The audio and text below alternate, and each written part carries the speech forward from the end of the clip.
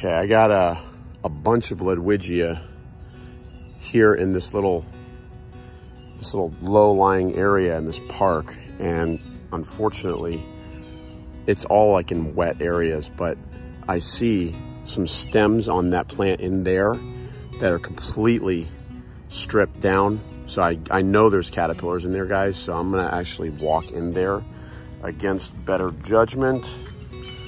This is full of water. Water's ankle deep. Hopefully it's not much deeper than that, but the hope is, guys, let's see if we can't find us some sphinx caterpillars. This is what I saw from all the way over there. You see that there, guys? When you see all those stems completely bare, you know there's a caterpillar nearby, and it probably, if it's not on like a really nearby stem,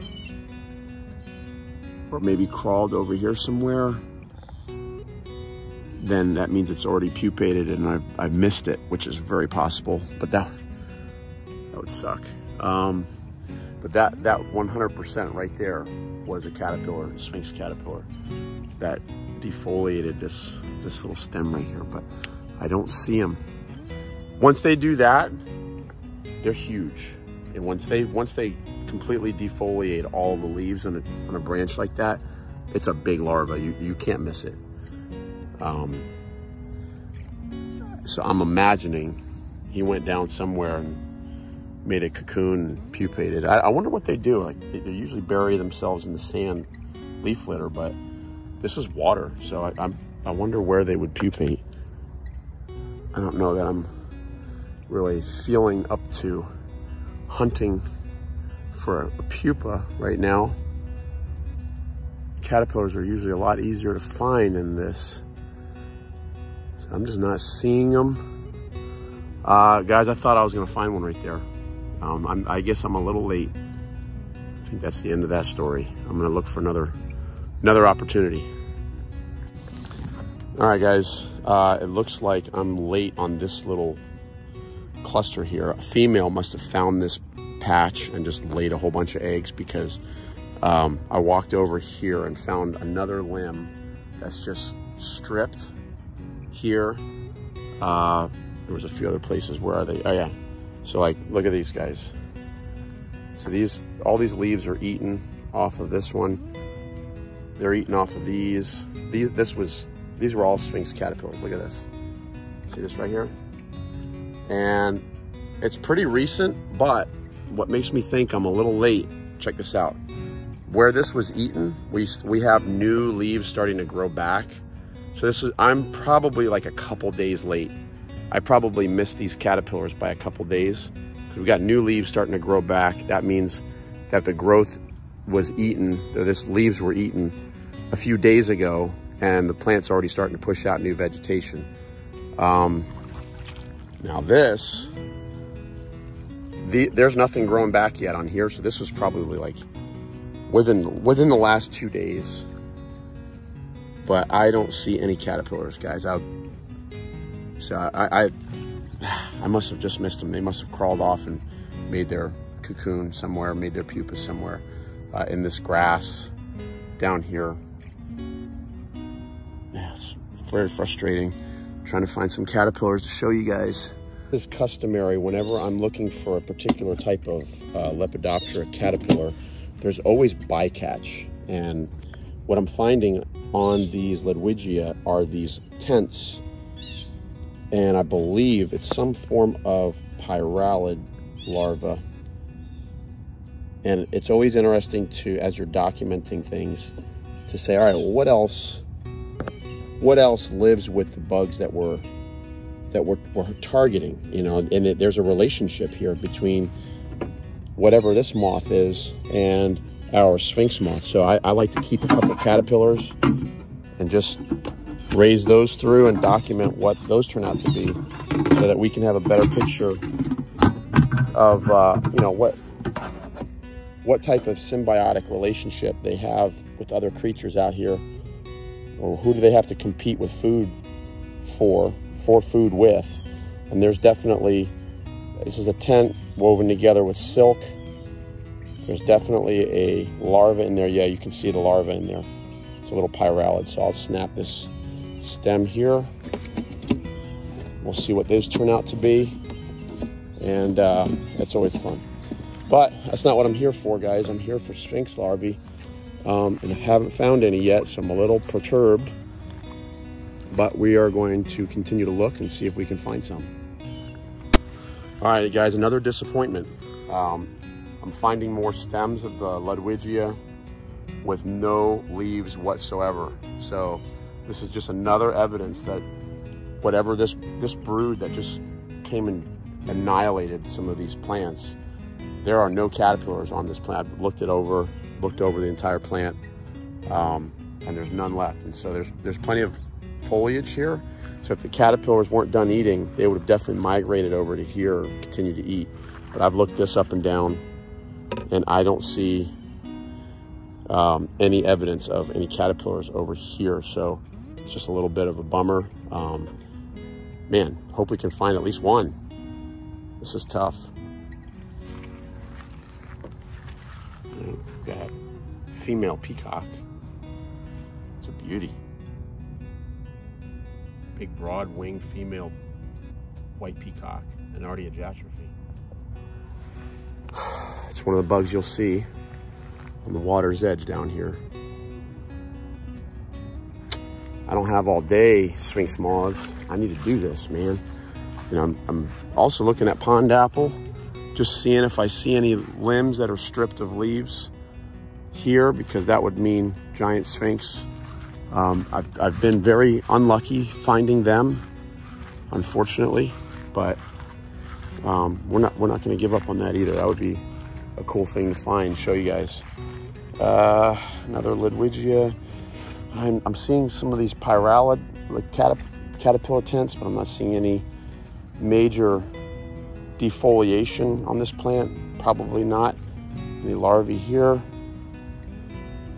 Yeah, I don't see any evidence of sphinx larvae there. Okay, well, I might have to go find another little pod. I've walked around this little low-lying thing and looked at all the Ludwigia, so I gotta find another pod, see what we can do. All right, I was driving by and I found another big patch of Ludwigia, so coming over to check it out. Some nice big flowers, nice healthy stand of host plant.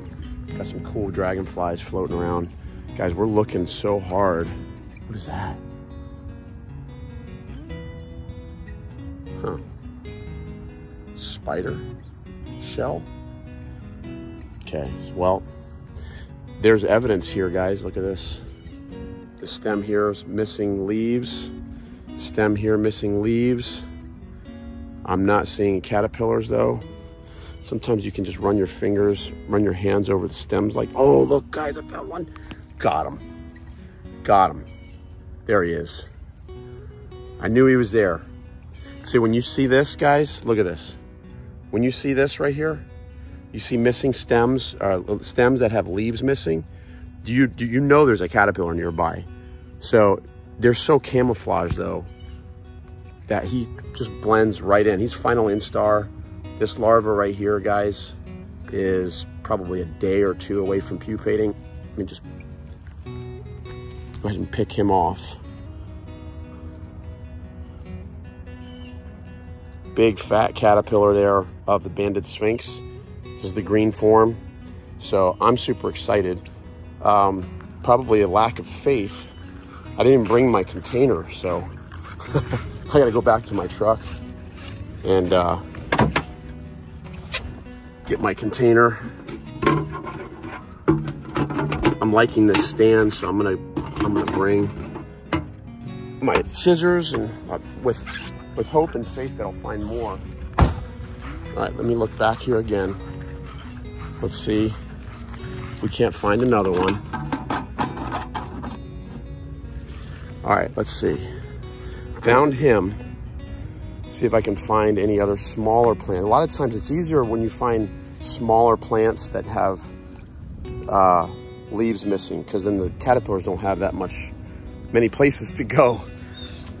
Okay, this one's missing some leaves here on the stem. Oh, yep, there's another caterpillar, guys. Look, check this guy out. How cool is he? Look at the red spots on, like, surrounding the sphericals. This is a 4th instar caterpillar. Beauty. And, you know, again, I found him because I just saw this stem with the leaves chewed. So you're not looking for the caterpillars. When you're looking for sphinx larvae, you don't look for the caterpillars because the caterpillars are too camouflaged. You look for the more obvious thing, which is stems with leaves missing, and that will cue you to where they've been feeding. Then you go and look for the caterpillar. And that's how, you saw how quickly I found, oh, there's another one, look. 2 of them on the same plant. Okay, great. So I'm just going to snip, and I'm going to snip. Great, guys. 2 caterpillars. We got 3 caterpillars in the last 3 minutes. That's a great ratio. Put them in there. That's good news, guys. Let's see if we can find some more. All right, guys, I see Ludwigia stem way back here in the water, and it's got some stems missing leaves. That means I have to trudge through this really nasty, muddy stuff. Oh, I went down a little further than I prefer there. But it will be worth it. It'll be worth it if I find caterpillars. I hope I don't drop my phone in the water. All right, look. See the big markings, the mark of a caterpillar being present, those stems missing leaves. Where would he be? Is he not on here? Maybe a bird got to him before I did. Oh, come on. I don't see him. How bizarre. I would think he would be on here. Sometimes I'll feel him. Like if you run your hand over the top of the limb, the caterpillar you can feel the caterpillar if he's there. Maybe he came on and climbed over here. No, I don't know, guys. I don't see him. There's a disc golf thing here. These guys are doing their thing.